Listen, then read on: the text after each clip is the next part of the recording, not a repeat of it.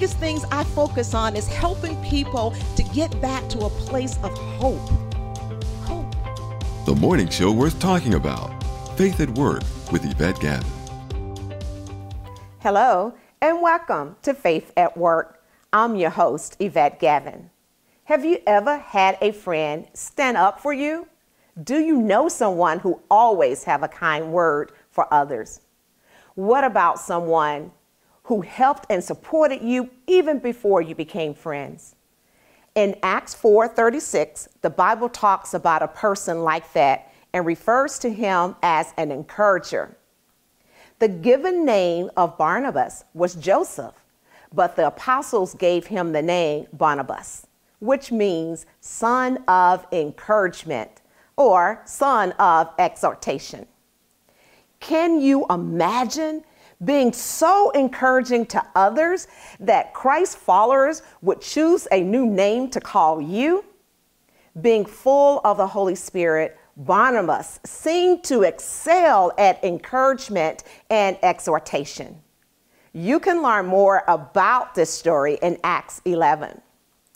I relate to Barnabas because I am very passionate about speaking on faith and speaking faith into the lives of others, encouraging others during tough times, and calling forth seeds of greatness that is planted on the inside of others. Assuring others that their best days are ahead of them is something I personally enjoy doing. When the opportunity came for me to join Kearn Cherry, co-founder of the powerful Success Women Conference, and other authors in the anthology, Make It Happen, I had to make it happen. There are over 30 authors in the book, Make It Happen, and I am delighted to be one of the authors. And I know you will be inspired into action when you meet these authors and hear a little bit more about their stories of making it happen.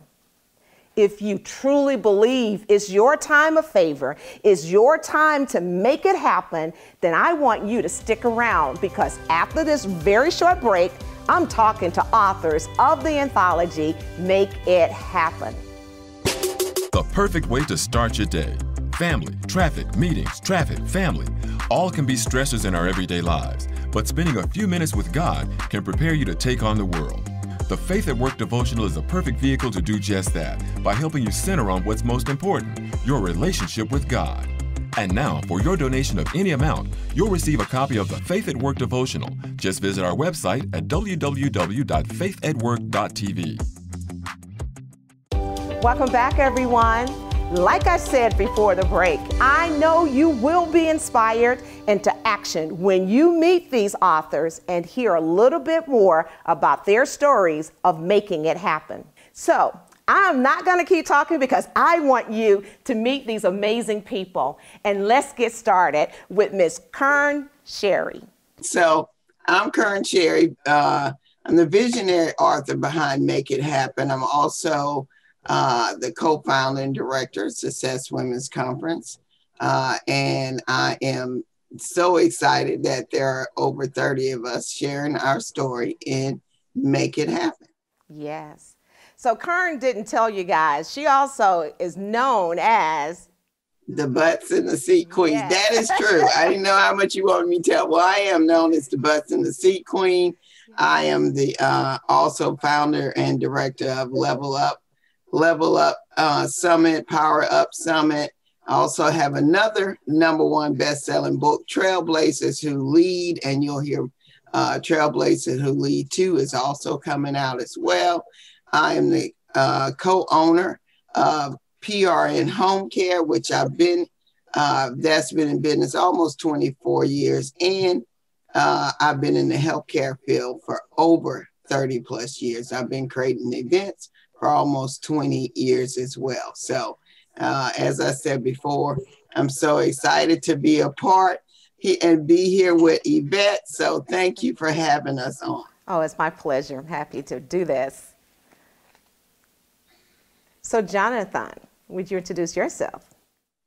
Yes, hello everyone. My name is Jonathan Haynes. I'm a gospel award-winning recording artist and a serial entrepreneur. I'm owner and CEO of Jonathan Haynes Ministries, Songbird Productions, Jage Consulting. I have a new clothing line out and much more.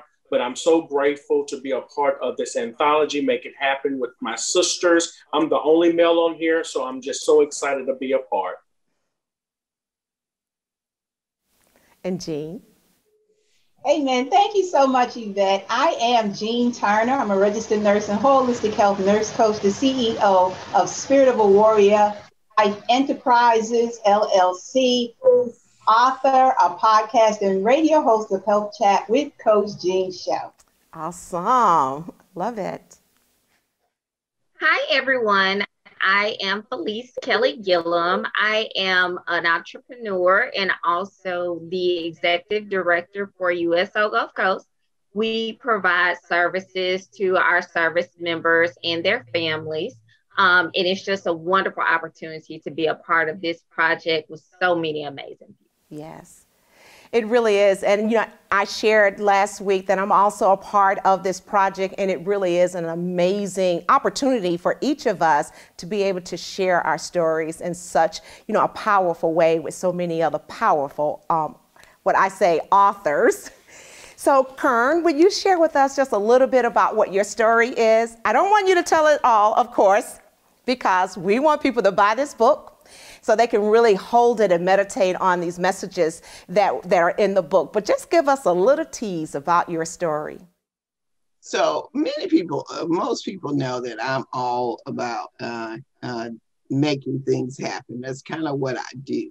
I love creating things and seeing a need and seeing the opportunity to bring something forward. So I've done that with the Success Women's Conference, done that with the Power Up and the Level Up Conference. And I just believe that part of the things that you'll see from my story is that my take on it from as a whole is that I needed to show that you can make things happen. This book that has come about, came about because God gave it to me to do. You know, I really have never done book anthologies were not in my agenda, so to speak, as far as what I thought my calling was. And so you'll see through my story that, you know, that was something God had put on me. He's called out for me to do. And I talk about the transition from always, and you'll hear me say all the time, I'm not a writer, but I think God has called me into this for a reason, and that's to help other people share the story. Yes. And I think also one of the things that this book does is show people that they have a story within them that is worthy of sharing and that other people can be blessed by these stories. Yeah. Exactly. And I think really and truly, we're just in a time frame that, you have more time than you normally, think you would have. Yeah. And it actually has shined light on the fact that you can create something. There are gifts inside of you that you probably aren't using. And so these stories allow you to share some of the things that you have done, that you have brought into fruition, using your gifts, and want to inspire other people from our co-authors sharing the things that they have done. And so I just believe if you have an opportunity every year, and I do believe you do have the opportunity, but every year you should probably be in at least 2 to 3 anthologies. So I'm hoping it inspires people to do just that. Yes, and I'm sure it will. So Jonathan, tell us a little bit about your story. Yes, well, my story in the book is about me overcoming suicide and depression. I tried to commit suicide 3 times after the passing of my father. He had a brain aneurysm. And so I was making straight A's. I was doing all these things. But when that happened, something in my life changed. And I knew it was the enemy that was trying to take over me. And so by 14, 18, and 20, I tried to commit suicide 3 times. And God told me, and I hear this, he said, your year and your months is coming.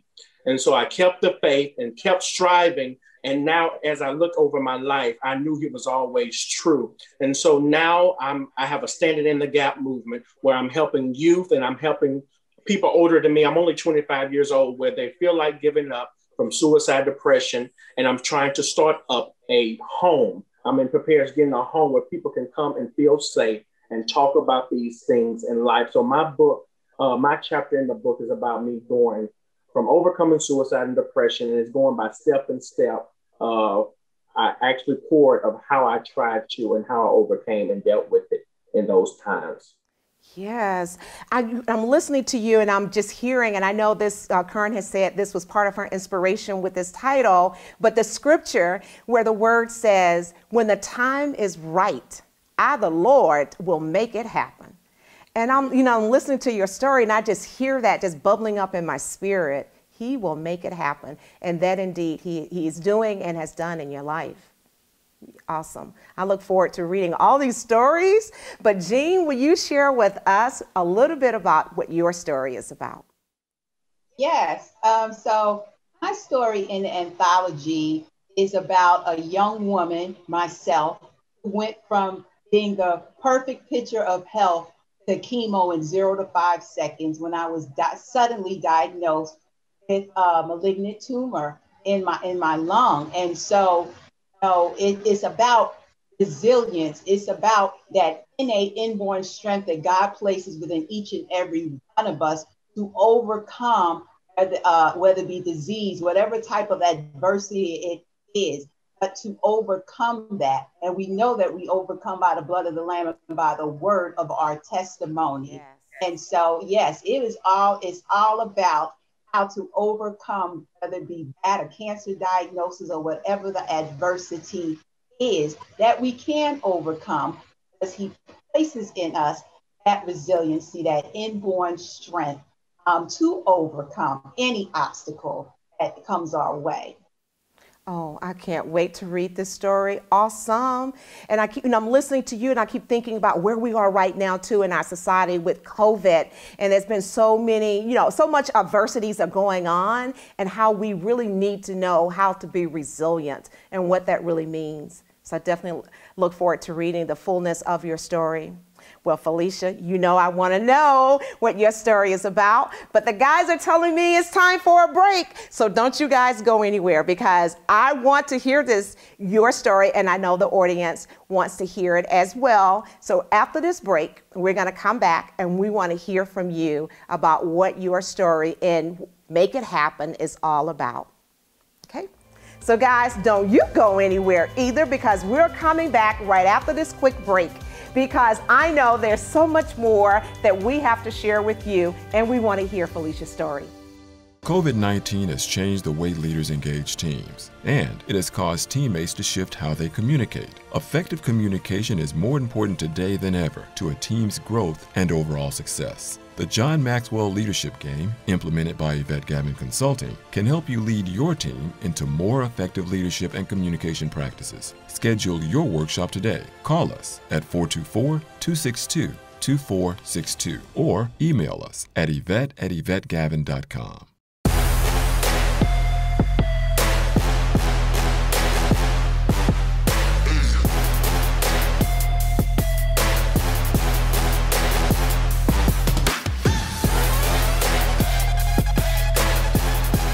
Executive presence has nothing to do with skill and talent. Executive presence is a measure of image.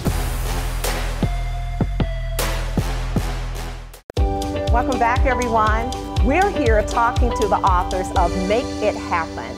And Felicia was just about to share with us a little bit about her story in the book. So my story is really dedicated to finding your own light within yourself, to learn how to make it happen. I think God instills a perfect light in all of us, to be able to manifest itself and to do the work that He has for us. But so many times in life, we get distracted by other things. And every time I face some type of obstacle, I find when it was something that I felt was overwhelming, a part of that light diminishes. And sometimes you just have to have the right amount of faith within yourself and with God to know how to bring yourself back to the light. So that's what my chapter is all about. Just knowing yourself well enough, knowing your God well enough to be able to bring yourself back to the light so that you can make it happen to fulfill your purpose that God has for you. Yes, amen. So will you just share maybe just one way a person could understand who they really are and who they were created to be? I think one is intuition. God has given that to us all. Many of us, if we think back on our lives to who we are, who we were as children, a lot of who we are today and feeling the completeness of the circle of who we were supposed to be, we knew very early on in life. So I think that being transparent and being honest with yourself is really the best way to be the person that God will have you to evolve to be. You have to be able to know yourself and be honest with yourself and be honest with the world. Yeah, I hear you. Being honest, with yourself and to yourself is very important. So Kearn and everyone, when you think about your story that God has put in your heart to share in this book, what is the one thing do you want readers to walk away with? Well, for me, I feel like I want to make sure that people understand if you would just take the time, spend some time in quietness or just talk to God, you right?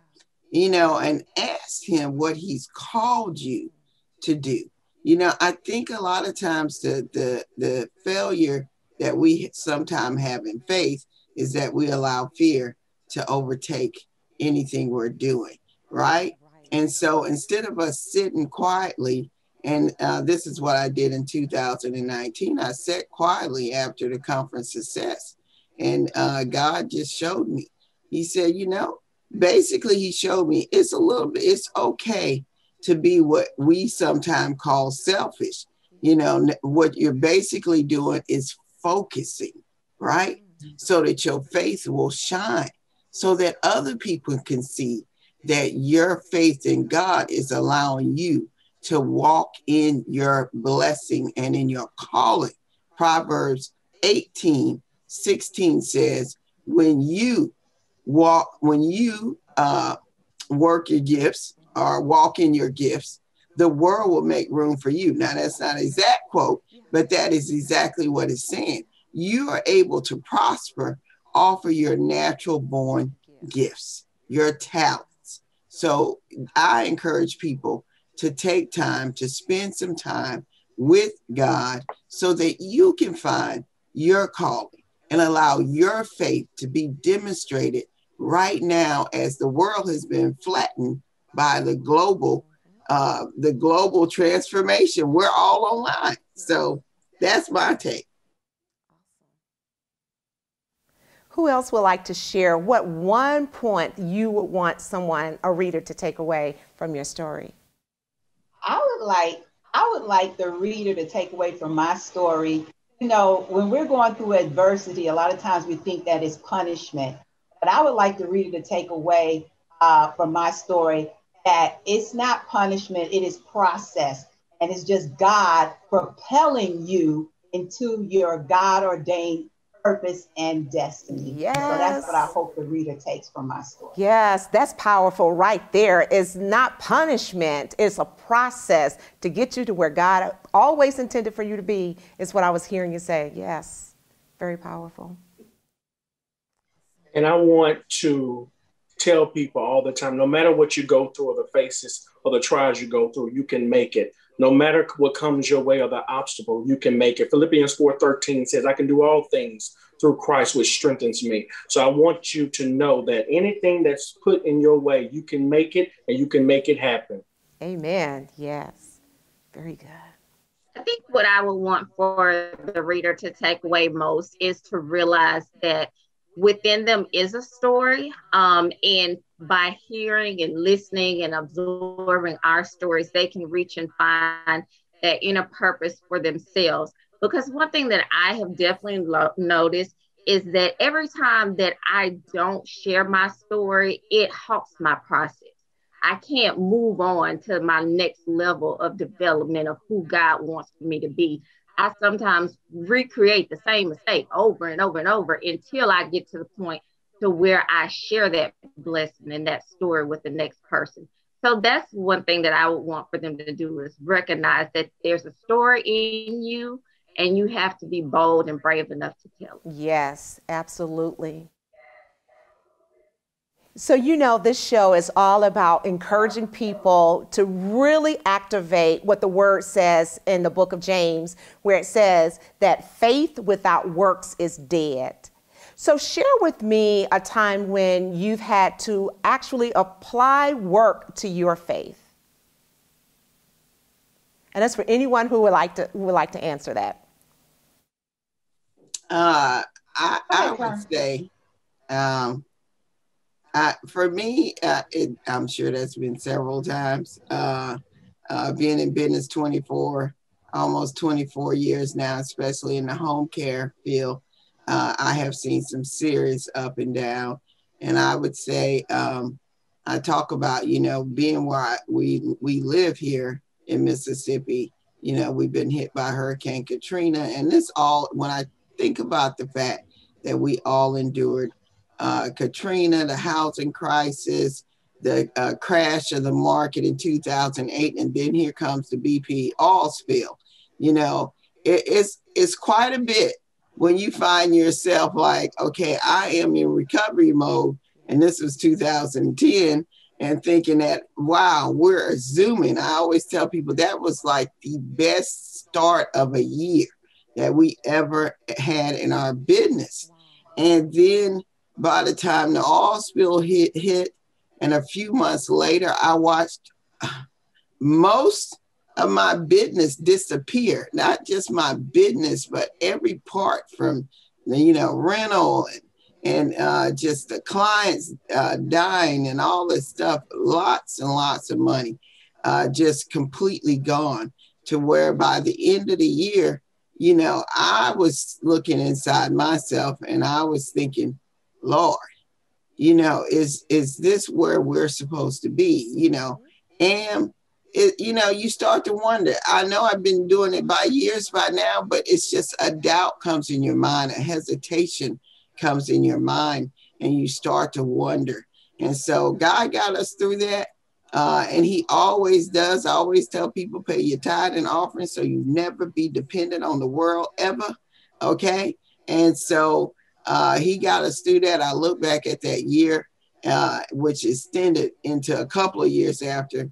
And it made me realize that I was struggling. Yeah, I was struggling. You know, a lot of times you don't know when you're slightly depressed or you're, you know, really trying to figure out, is this where you're called to be? But it is where we're called to be. And we wouldn't be here and we wouldn't have survived 24 years. So make sure that you get, you know, I know you're supposed to pray all the time and we all go up and down, but make sure that you spend time with him. Yes. And that's how you get your faith up. Yes. Spending time with the Lord. Amen. Yes. Staying in his presence. Awesome. So Jean, I think you were going to share something, a time where you've had to really apply work to your faith. Well, when I was going through that cancer diagnosis and treatment, in order for me to continue to build my brand and work my brand and utilize the gifts that God placed in me, you know, in a time that I was sick from the treatments and everything that was going on, that was definitely faith in action. And during that time, God had me to terminate the very business that I had just started earlier that year. But, you know, fast forward to now, even now, my faith is at work, because when he tells me to do, I'm moving at that time.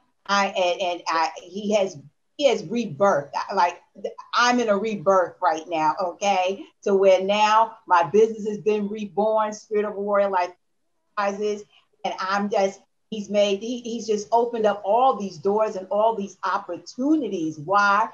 Because I put my faith to work. I pressed on, I pushed forward, and went full steam ahead. So yeah, Faith at Work, most definitely. I'm probably one of the queens amongst my fellow co-authors who had to put their faith to work.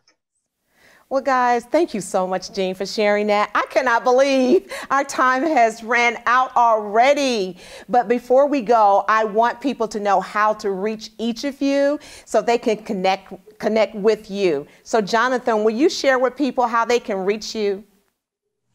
Sure. I'm on all social media websites. My website is jonathanlhaynes.com. I'm on Facebook as Jonathan Haynes. Instagram, J Haynes Songbird, Twitter, John L. Haynes, LinkedIn, Jonathan Haynes. But if you want to get in contact with me right away, go to jonathanlhaynes.com. Perfect. Thank you. And Jean, will you share? Yes. Feel free to reach out to me at www.spiritofawarrior.life. And I'm also on Facebook and Instagram and LinkedIn. Under my nurse coach, so Nurse Coach Jean, or Health Chat with Coach Jean, which is my radio and podcast show. Thank you so much. Thank you. And Felicia, how can people reach you? Like many others, I can be reached on all social media platforms under my name, Felice Kelly Gillum, and also on my website, www.felicekellygillum.com. And Kearn. And I am Kearn Cherry. So you can reach me at kearncherry.com. That's where you can find stuff about Make It Happen as well. You can also, for those of you looking to speak right now, time to level up. That is the conference that is being promoted right now. Kearn Cherry, Kearn Crockett Cherry on most platforms, especially Clubhouse and LinkedIn. Those are my top favorites right now. I'm on Instagram, Twitter, you name it, TikTok, Instagram, all that, I'm there. So kearncherry.com, you can find mostly everything about me there. Yes.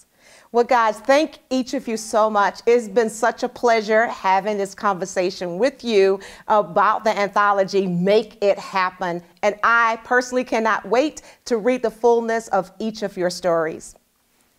So I hope you guys have enjoyed this talk as much as I have today. It's been an amazing time just listening to just a little bit of each of their stories. So I want you to go ahead right now and pen Make It Happen, because this is a book you're gonna wanna read. Well, I'm your girl, Yvette Gavin, here along with authors from the book Make It Happen, reminding you that faith without works is dead.